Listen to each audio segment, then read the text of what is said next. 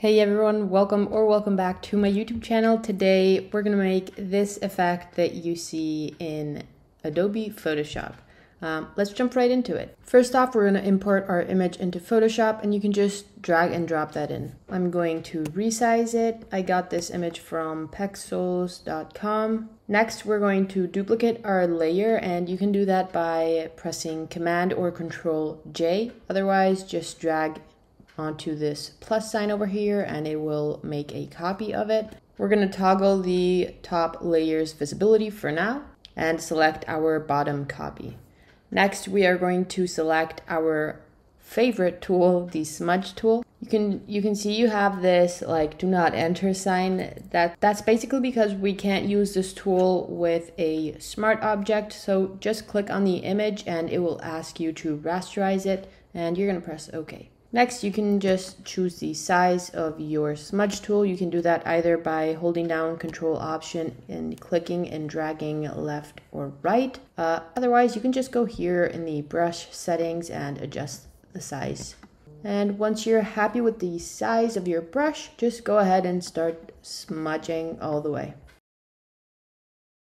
Kind of something like that. Next, we're going to toggle the visibility on our top layer and select it. Then just click this little icon, which is the layer mask icon, to add a layer mask. And we're gonna grab our brush tool now. Make sure you're set on black as your foreground color. And we're gonna basically remove and paint away the part of the face stretch. But this way you can decide where you want your effect to show and where you don't want it to show.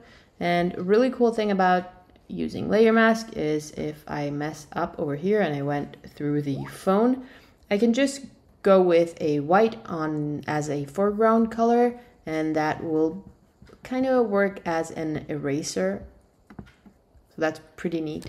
Anyways, you can be really precise on this. So whenever we're close to the phone, I'm gonna zoom in a little bit and make sure I'm using a smaller brush so I can be more precise. By the way, I'm doing this on my trackpad, so if I can do that on the trackpad, then you can do it as well. Basically, that's all I did.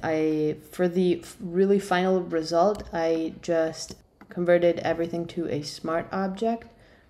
And then I obviously went and added a gradient map, something like this, I'm guessing. And then I changed the blending mode to saturation and lower the opacity a little bit. And yeah, that's basically all I did. That's all it is. And now this technique can be applied to a bunch of things. So go play around with this tool and experiment and tag me in the stuff you make using this. Make sure to check out the links in the description down below. There's going to be linked to my Instagram, my gradient map packs, and my texture packs, and a bunch of good stuff. So go check that out, and I'll see you guys soon. Bye!